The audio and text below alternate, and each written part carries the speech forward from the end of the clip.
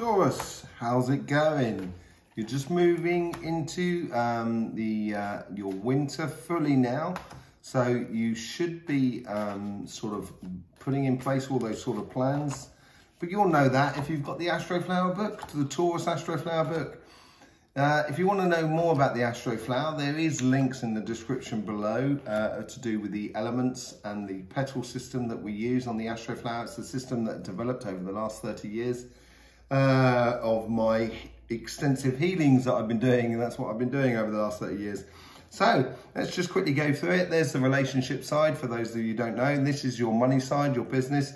These are your karmic paths, the influence from the universe, the influence from your guides on your karmic path, the influence of your guides on the inner conversation, and how you combine the two together with the overall energy running through.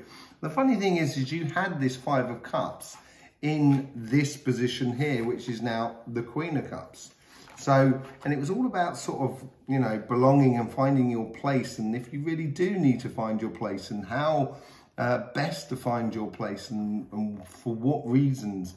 And it seems, that message seems to be getting through to you. You seem to have realised last week that there's certain things in life are important to maintain, and we can't just keep, you know, going forward like that without realising that. And, you know, it could be anything to do with business, or it could be with relationships. It all needs to be nurtured somewhere along the line.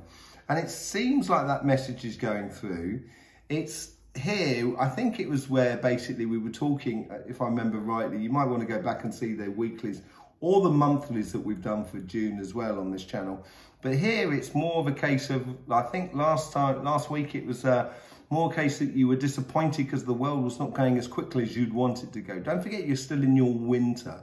So it's sorting out a lot of the root stuff, the foundations of your coming year. So let's just see what the overall energy is, and this is what this here is here. Let's see what the message is from here. So it's definitely coming from your material side, your business, your money side of life. It seems to be something you're a bit more sort of concentrated on, so it's on the, and it's sort of, it's almost as if it's like feeding your relationships. So you might be building relationships that are connected with your work, or connected with any projects you're doing, and it's going to make you feel a little bit more sort of at home and at ease within your relationships that are going on.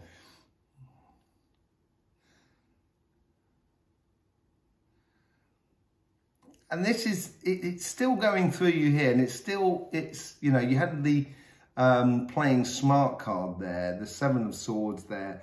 And I think this is more of a case, still a case of, because you're doing root stuff, because you're doing a lot of stuff in your life at the moment that is under the surface, it's not really being seen, and you want it to be seen, you want it to be out there, but it's taking time. Everything has got its own process to go through, and it's I think here is more the disappointment is more a case of patience more than anything else, and to realise that you actually got a lot going on in your hand when you look at it. Okay, so I don't think it's a case of, I don't think you should, it's not that the universe is, or the energy that's trying to, overall energy that's trying to make you feel disappointed in life. It's just making you realise that you may not be able to do everything now. So you may want a helicopter, but you may not have the money to do that. Therefore, you've got to get a job in order to get a helicopter. I don't know. Why would Taurus want to be flying in a helicopter? Because they like it. Yeah, so let's just see, let's see what's going on your relationship side. This is really stable. The whole relationship side that are coming across here is the information is sort of like, it's very constant, very stable, very even. And even this Nine of Pentacles is as if like you've done that sort of, you're harvesting the fruits of previous work at the moment. Work that you may have even forgotten about. But that's what it seems to be. And it seems like the universe and your guides are actually providing a lot for you at the moment. That seems very similar to all earth signs, actually, to be honest. Yeah, and so the overall message here is make hay where the sun shines, basically. When your tomatoes are ripe, eat them. Enjoy your tomatoes. Don't let them to, don't allow them to sort of, go rotten on the stem, as it were.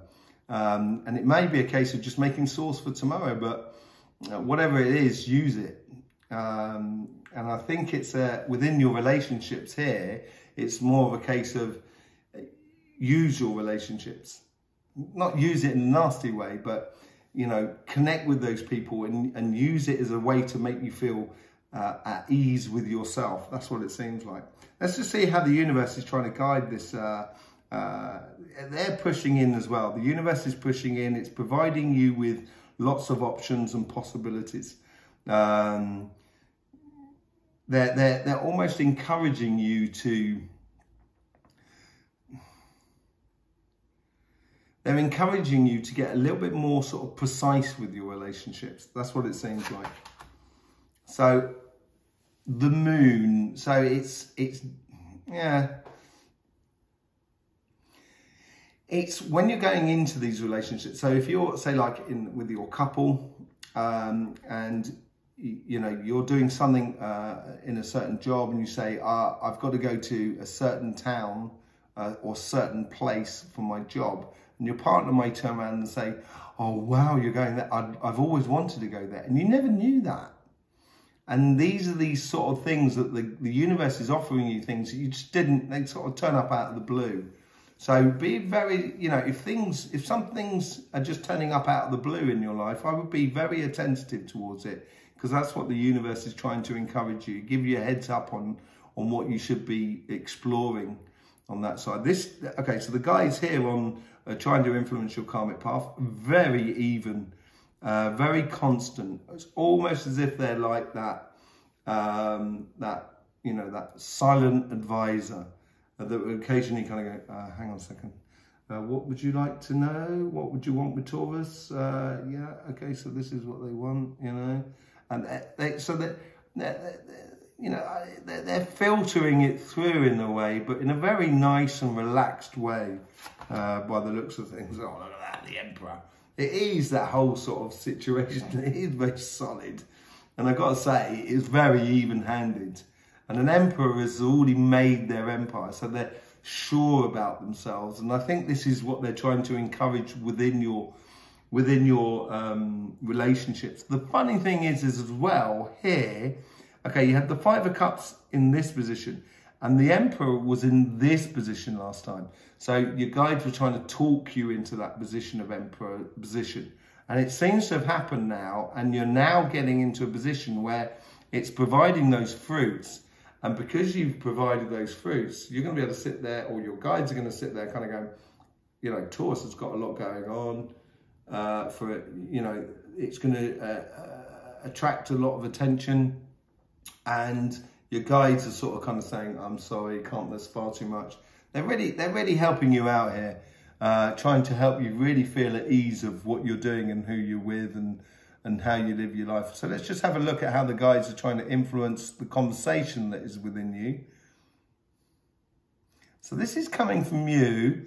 So they're almost asking you, sort of saying, what do you want to do? They're going to be questioning you, I think, in regards to relationships and even your spiritual path and your emotions. What do you want to experience as an emotion? Do you want to fly in that helicopter, or would you prefer to just lounge in the sea, on the beautiful beach, as it were? This is what I think they want to know. They want to know how they can help you better. That's what it's doing, and it's got to come from you.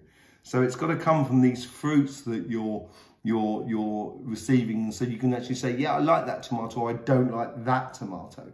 Choosing between which tomatoes you like, it seems to be. So Ten of Swords. So there may even be sort of like, they sort of saying, they may, that conversation might be sort of like, I don't like this. I don't think it's Ten of Swords as in it's like a painful ending to a situation. But I think it's also a case of ripping off that band-aid really quickly. And I think this is where the guides will help you out and sort of saying, do you like this? No. Do you not like this? And say, okay, does this cause you pain? Okay, then this is how you best to sort, not get involved with it. And they may be giving you the heads up. So I would be very attentive if things come out of the blue and realise and let it work through you so it gets to the top there. So then you have that conversation and you sort of say, let's come out of the blue. No, I don't like that. Or comes out of the blue and kind of going, yeah, I do like that. And that painful thing may pull you in other directions which you may not think you should be going in. But I think it's worth investigating at least before you say no to a pathway with certain relationships, and that could be with your family, it could be with your friends, it could be with your partner. And it's just, I think the guys there are trying to help you to sort the chaff from the wheat and see what sort of things you really enjoy and what sort of things you don't enjoy. So you can put things to bed, basically, within your mind's eye. Okay, let's just see how the universe is influencing. Oh no, we haven't actually done the karmic path on the financial, the business side of life and the money side of life. This is just overflowing in all this, in all the senses. You've got lots of ideas and want to do lots of things. That might be that patient thing of sort of kind of going, you've got to learn to temper your passion where you just get carried away with one thing. And you usually are very good at that, Taurus. It's got to be said. But sometimes, we do get enwrapped in the whole sort of the possibilities of tomorrow sort of scenario. But for you, Taurus, I think it's more of a case of here is enjoying what you do in your work and making sure that every aspect of what you're doing as best as you can within your job, within your business, or within your projects, you're actually enjoying it. Some things you may not want to do, but you've got to do it. Therefore, try and get the best out of it. And I think this is what a bit of the learning curve here is this week, to actually realise that you should be enjoying every last little victory. Let's just see how that universe is sort of guiding that. It's definitely bringing it in, very similar to this sort of side as well. But it's much more solid, much more sure. A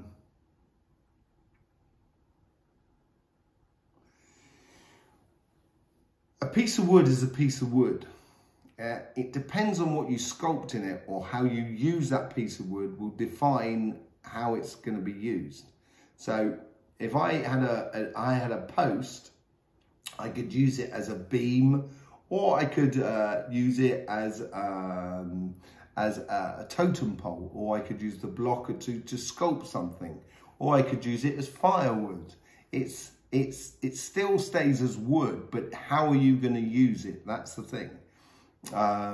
That's what sort of things as it's coming in. It's sort of offering you solid things, and it's how you're going to equate that within your business and Hierophant. Nice.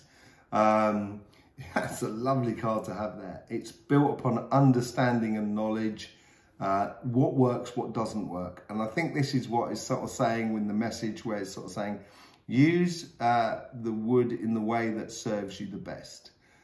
Use your things that are around you, within your job, within your business, that serves you the best.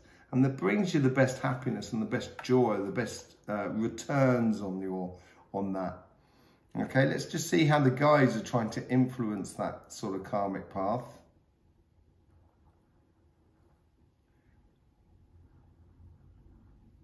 It's much more even, very similar to this card here, not the same though, and it seems to be more coming from you. So it's as if there's a bit of a learning thing going on here. And I think that's to do with how you choose to use what the universe is providing for you, the understanding that you're using, the mechanics of working out how you use that piece of wood. And and how you put things into place. Only you can do it. I think that's the thing from it. Okay, so Five of Swords. It's a transitional. Card, and it's walking away from things. It's how you choose things. So it's walking away from things that are causing you headaches. Basically, some things are not worth winning, and sometimes you know you could use a lovely piece of oak to prop up something or to hold a door shut. But is that the best way to use that piece of wood? You know, be a bit more respectful to that nice bit of oak, sort of thing. And within your business world, there's going to be opportunities that are probably not worth. So let's say you've got a business that say like you've got an ice cream business, for example, that you're selling ice cream, or a bakery that you're selling bread and patisserie and those sort of products. And you've got a competitor next door that's doing lots of different coloured icing. Do you want to really go into a competition of coloured icing to sort of compete with them? It probably doesn't suit you. And you've got to play to your strengths. So it's walking away from conflict or conversations or confrontations they're not worth winning. They're not worth winning. So that's what the guides are trying to sort of influence on your karmic path. So it keeps you on that happy front. It's got to be said, you already had 2 queens last week on here, and you've already got the queen at the base now. So this is really concentrating. It's really, you know, concentrating the essence that is within you. Let's see how the guides influence that conversation. This is much more, yeah, they've got this filter in place. So when things come for you in the business world and you talk it through in your mind, and then you get that moment of, yes, that's what I should be doing, I would probably listen to it, because that's what they're sort of trying to help you to do. And they start trying to sort of alleviate you from that doubt and that not making those choices because you can't see everything. So they're eliminating that stress and strain of making choices. It's concentrating on the evident path within your financial and your money side of life this week. I think this is very mechanical, very straightforward this week in the way of jobs, business, those sort of activities where you can literally say, well, it's evident that I've got to do that first, and then that, and then that, and therefore I'm going to need this, I'm going to have to use it like this, and not like this. And it's going to be very matter of fact almost this week. And your guides are really trying to help you out. It may cause that idea of, I wish I didn't have to go through all of this stuff. But if you go through it now, you don't have to go through it later, and you're more likely to get better success in the future. Let's just have a look and see how you're combining these two here.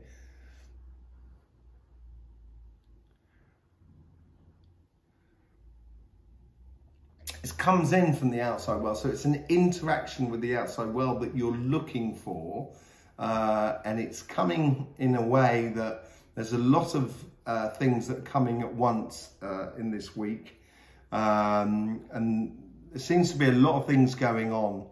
Let me just see. Yeah, you seem to be able to confront it. You've got that crossing of air and fire underneath of it. So it's going to be that passion for that here and now, and that mechanic side of life that I think is going to be really good for you. It's going to allow you to sort of like kind of get a bit of head steam, bit of a headway going, and be able to cut through those waves that are coming towards you. So plow on, plow on. That seems to be the message, as it were. Okay, so Page of Cups. So it could be, yeah, it's just avoiding you from dreaming. I think this is where the interaction is. Just, yeah, miracles can happen. Pigs can fly. There are great possibilities, and it's good to daydream and to those sort of things. But I think the daydreaming time is over, and you've got to be wary of that. That sometimes you may have a moment of tiredness where you just kind of go, oh, okay, I want to live life with it. but I would be wary of that if I was you. I think this is more of a warning card than anything else. So it's allowing the mechanics or the Hierophant here, which I think is really important, and that Emperor on that side as well, combining with that Queen of Cups. I think that's going to allow this here for you to almost feel that yeah, this is really solid, and life can be a dream. There's a song in that. Life could be a dream, sweetheart. Yeah, so you know, and I think this is what you've got to learn to do, expressing your joy to live. Okay, so there you go, Taurus. A very mechanical week for you, a very solid week for you, but it's putting those things into place that's going to allow you to really make springs, you know, leaps forwards in the future. Okay, so there you go, Taurus. If you want to be part of the Astroflower family, it's very, very simple. All you got to do is subscribe and click that bell. Clicking that bell apparently is really important. Don't know why. Must ask YouTube about that one day. And there's loads of links in the description below. There's also stuff that we do on Instagram as well. So in the meantime, Taurus, yes, don't forget, life should be fun. So please do enjoy.